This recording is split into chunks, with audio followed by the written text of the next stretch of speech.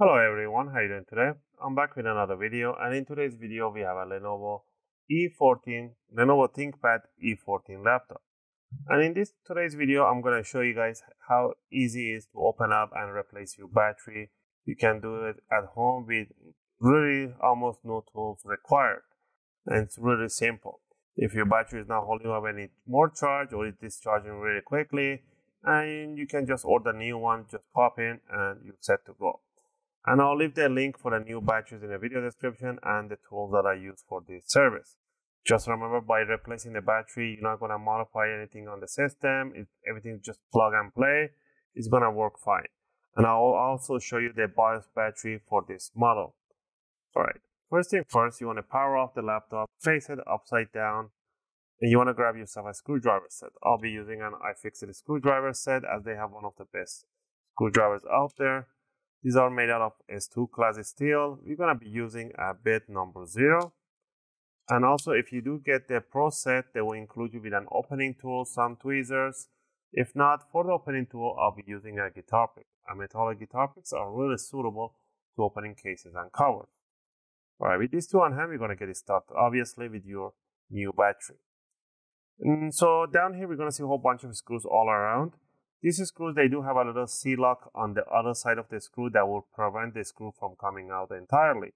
So all you need to do is to twist and twist the screw until you feel like it's really loosened. Okay, do a few extra turns, and you want to do this to all the screws.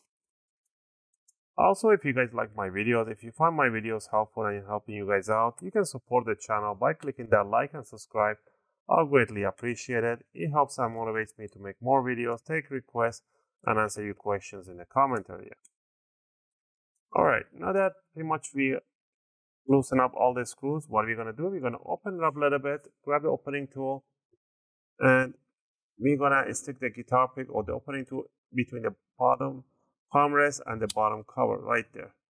Okay, it's going to focus, and we want to twist it towards the keyboard. And you want to hear tiny clicks. You want to do this to all front end and the side, even in the back if you wish you want to do it. But I usually don't do it in the back because there's no point to, so I'll show you why. So I did the front and the side. Now all you gotta do is close it down, grab the front corner that you loosen up and wiggle around, lift it up, wiggling around, and it will release the back end. So down here we can see the battery right in front of you.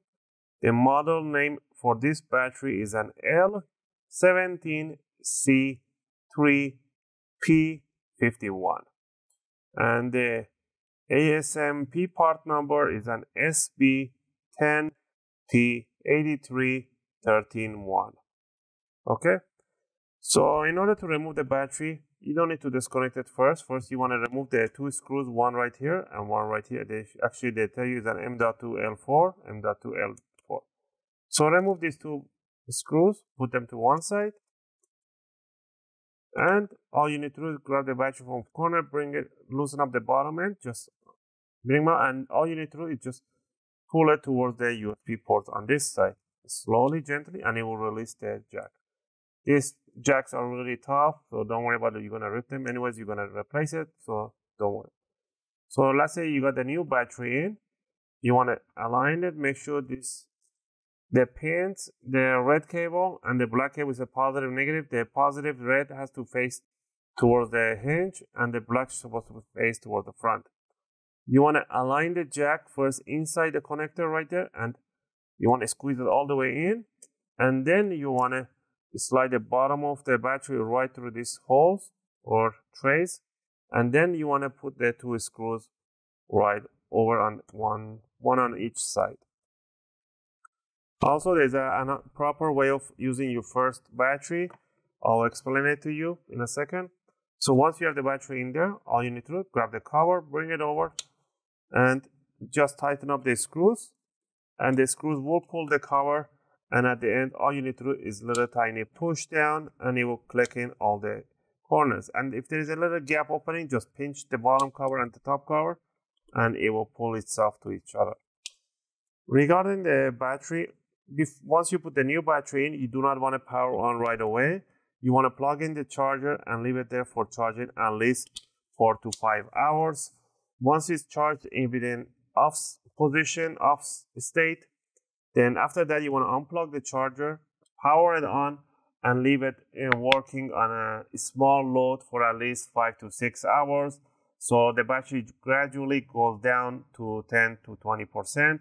Once it went down, you want to power off, shut it down, and plug in the charger, leave it there for another 5 to 6 hours. And after that, you can use it the way you wish. Again, I hope this video helped you guys out. If you have any question or requests, feel free to leave them in a video comment. I'll try to answer them as soon as I can. As always, thanks for watching, and I'll see you guys in my next video.